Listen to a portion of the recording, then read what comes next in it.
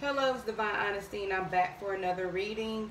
I just did Gemini's general reading, and so I am about to do Gemini's X reading, okay?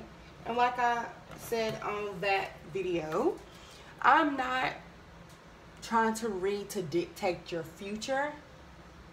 I'm not a psychic. I'm a tarot reader. And what I do here is I'm able to tell stories that could align with your life, okay, or could align with your perspective. That being said, due to this being a general reading, I'm not going to be able to connect to every Gemini or every Gemini's ex, okay? So take what you can that resonate. This is an interpretive tool. This is in a way, a therapeutic tool, okay?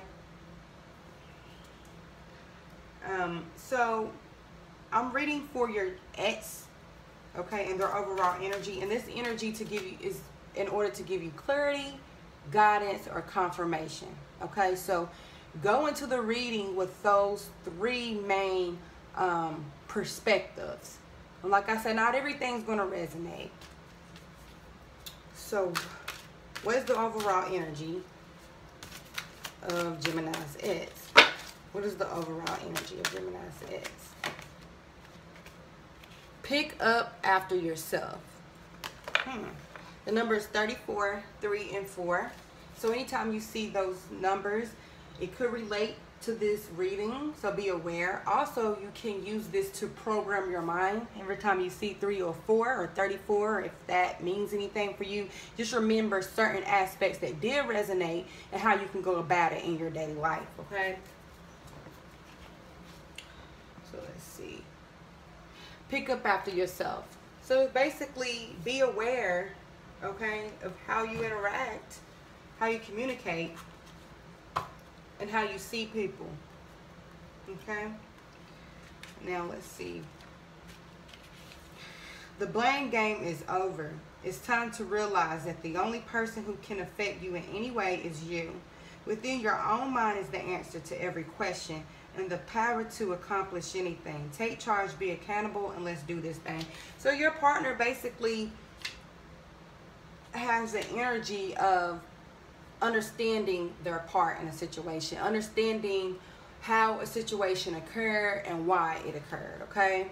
So they're basically having, some of them could be having regrets or just having realizations about themselves. So let's get 3 cards to break down that energy of your ex more farther. Okay.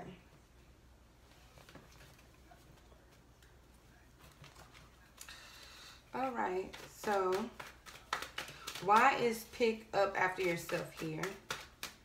Why is pick up after yourself here? Okay, so we have the 8 of Cups.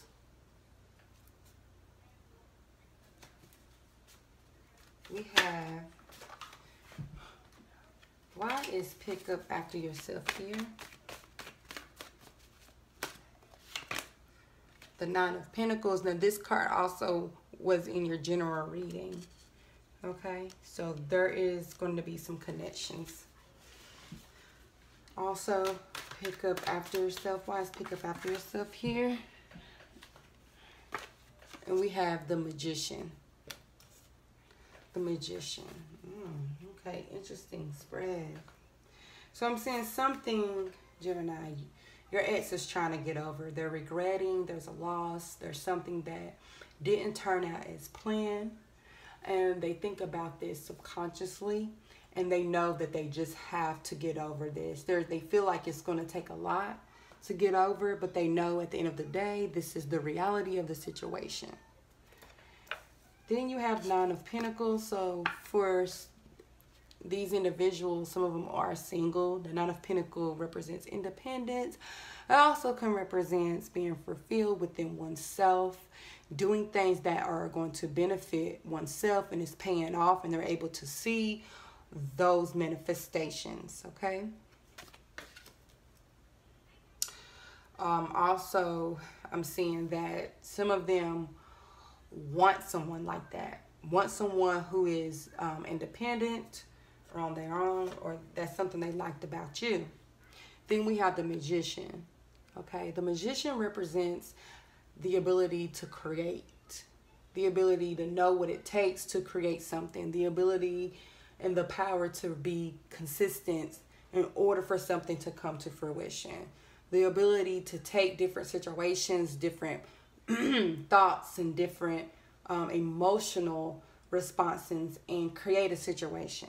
This also can represent manipulation, or it can represent creation. Okay, so let's get a look into these cards. I always end up moving this damn camera. Okay.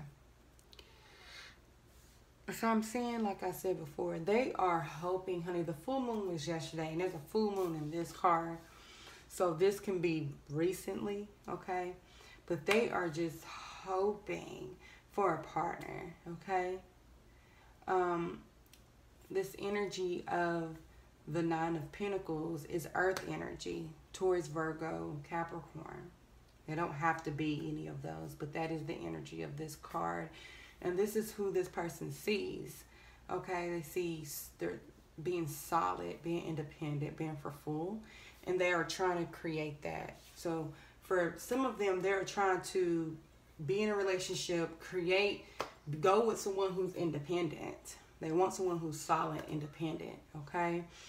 And they're wanting to create that. And they're trying to create that or manipulate a situation or someone into becoming that independent person for them. Okay, and why is the Eight of Cups here? Why is the Eight of Cups? We have the Magician again. And it fell out. The Magician again. So they're mad that something they created or they tried to do didn't come to fruition. They feel like they did everything they could and it didn't come to fruition. Why is the Nine of Pentacles here? We have the Knight of Swords. Yeah, so they're definitely trying to talk to someone. They're definitely trying to talk or get the truth out. Or I can see this person coming to you trying to explain the truth or trying to get the truth, Gemini, as well. Or they're very abrasive with words, or they rush into situations without thinking clearly, or they're very direct, okay? Or that's how they can see you. Okay, that's how they can see you. And then we have the Magician. Why is the Magician here? Why is the Magician here? We have the Fool. So this can be an Aries. It don't have to be. Yeah. I'm seeing they're foolishly trying to get into another relationship because they're just trying to get over the hurt.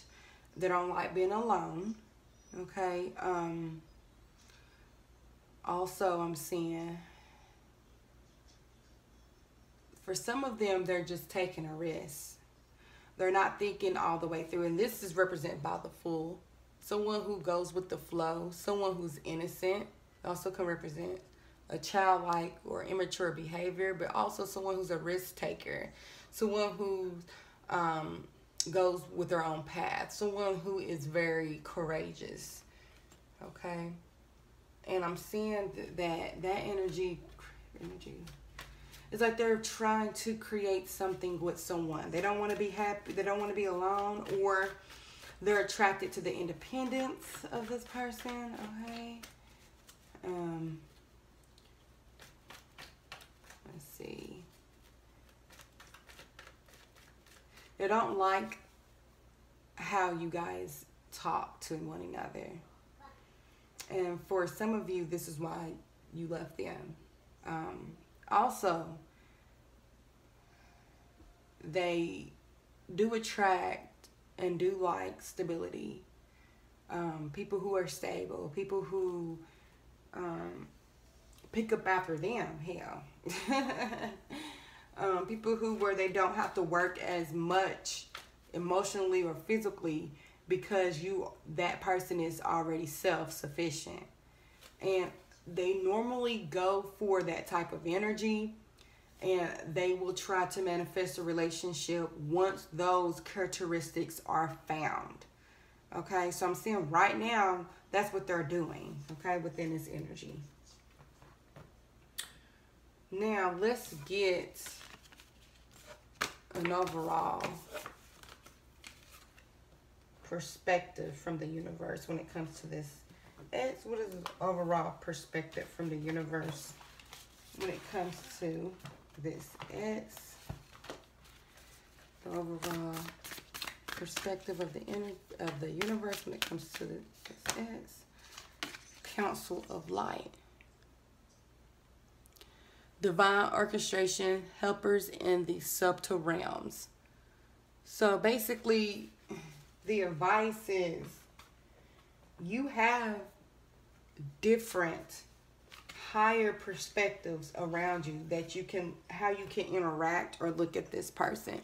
For some of you, you just need to get over this person. You take what you can from the experience and you allow that to motivate you, shape you into the person who you are today or who you will become. Also, this says that some of you have help when it comes to getting positive feedback or honesty from this ex, okay? And you do that by reaching out to your higher perspectives. When I say higher perspectives or a higher energy, it's basically you within the highest mental understanding of a situation. And a lot of people say, I don't know what to do. I don't know. But if you had to give your daughter, your son, or anyone else the advice based on your information, based on what you see, what would you tell yourself? That's basically your higher self. You're looking at the situation objectively instead of subjectively, okay? And you have certain guides or certain thoughts that can align, you can align to that information, okay? You have certain ways to think, which is your council of light. You have certain abilities to think, okay, in different ways that normal people can't, Gemini. So you can use those thoughts to give your own self the best advice. It is good sometimes to hear it from other people to get clarity or confirmation, which gives you guidance, which gives you more energy and passion to act upon what you already know. And that's normal.